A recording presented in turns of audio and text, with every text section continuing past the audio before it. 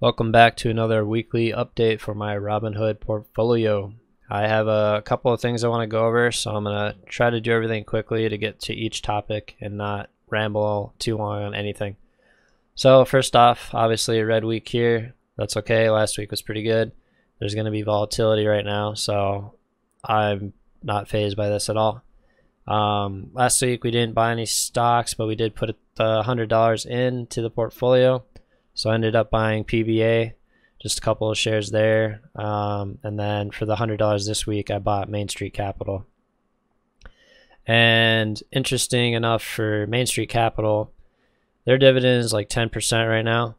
They actually just confirmed that they're going to be paying their dividend for the foreseeable future. So I'm feeling very comfortable investing in them right now. Their safety score, which I'll show you in a minute here, is pretty solid. So definitely not a bad pick for that price point and to get that monthly dividend. So that's pretty much it for that. I think next week I'll be looking at realty income. Depending on the price, might have to buy one share of realty and one share of something else or whatever, but we'll see how I'm feeling. I guess there's a couple of stocks that I'm looking at, maybe some AG&C or SPHD. Who knows? $100. It's not really a huge impact week to week, but let's move on. So last week I said that SimpliSafe doesn't connect or automatically update their side of things for every brokerage.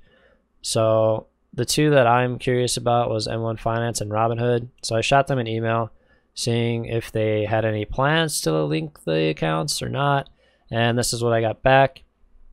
By the way, it took them like a day to respond to me, so that's really nice that they're so on top of things there. But anyways, M1 Finance is high on their list, and Robinhood not so much. They haven't gotten as many requests.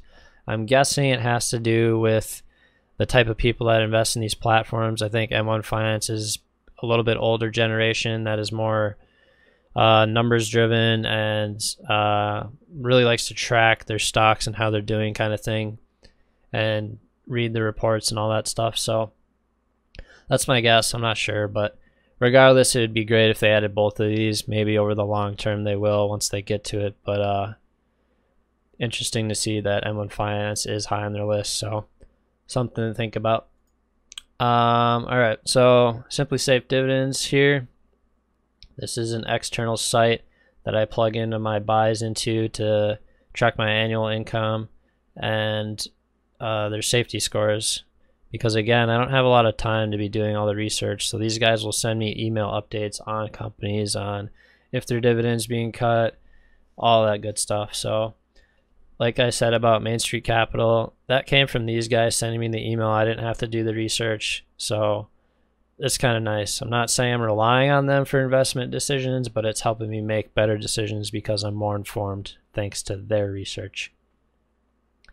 But yeah, so not really a whole lot to show here. It has annual income, all that good stuff. But as you can see, some dividend yields I have are really high. I would say EPR and PSEC are unsustainable, so I'm going to probably stay away from those companies right now. I'm thinking about selling Apple Hospitality REIT here. I don't see that changing anytime soon. I think their dividend was cut. That's why it's not here. But we'll see what we decide to do with that. I'm still not 100% sure. But the last thing I wanted to show was this. So every time I get paid a dividend, I log it here. And I just added these two graphs to show what was actually paid and then what my average account value is. So starting with the dividends paid, this is going to show what I was actually paid, not what I'm projected to be paid, which SimpliSafe dividends will be showing me.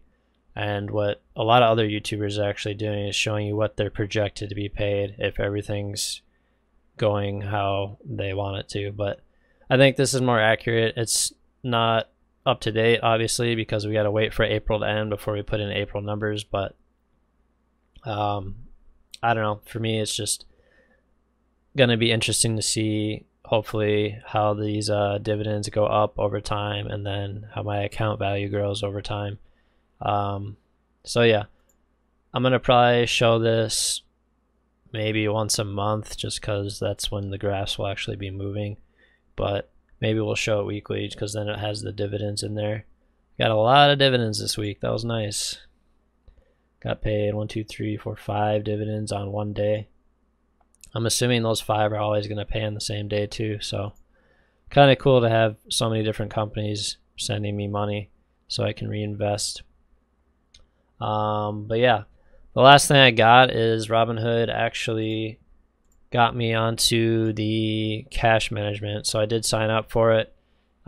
This is what it looks like on their website. It's a little bit different on the app, but I ordered the black card. I wasn't really sure which one to go with, but either this one or the white one I was kind of interested in. But anyways, so they got your buying power here, and then what you can withdraw or spend. So I can't withdraw this right now because the amount hasn't settled, but 0.30% APY. That's why I was hesitant to even sign up for this, just because it's such a small APY, but it's better than nothing. So any money that I do end up having sitting here, I guess will get interest, but we'll see. And then you can do direct deposit onto the account now, which is nice. So I might actually do that instead of manually transferring money over from the account that I have. But yeah, that's pretty much all I got for this video. Like I said, next week probably going to be buying some safer stocks just to keep the trend going, since there's still a lot of uncertainty right now. But yeah, if you made it this far in the video, thanks for watching. If you're not sub, please sub. We got a few subs last week, which was cool to see. And as always, if there's anything anybody wants to see, just let me know, or any questions, let me know, and I'll be happy to answer or make a video on it. But yeah, see you in the next one.